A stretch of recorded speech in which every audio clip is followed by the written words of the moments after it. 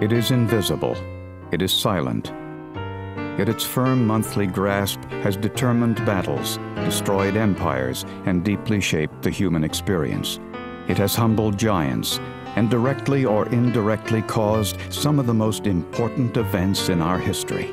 Yet for centuries, these men have agonized in an embarrassed silence.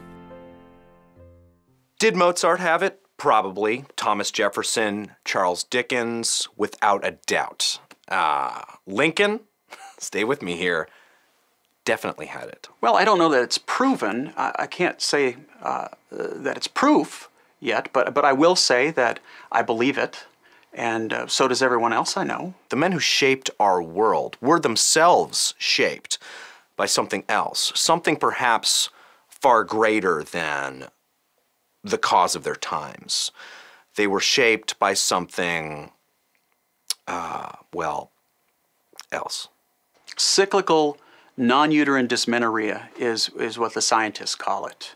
But I think male cramps says it better, or at the very least shorter. Michelangelo had menstrual cramps. Other historical type people had menstrual cramps. Sir Isaac Newton, Columbus, Galileo, Kelvin, John Centigrade, the Reverend Fahrenheit, Dr. Celsius, Louis Pasteur.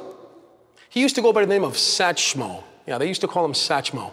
He's quite a baseball player. These people were connected by a common thread that has gone throughout history, and I think that we're all aware of but are not speaking to. And if it's controversial, well then all right, so be it. I'm saying it calls into question history, American history, world history. It calls into question the spelling of the word history. Male cramps have altered the course of history many times, many times. More times than I can count.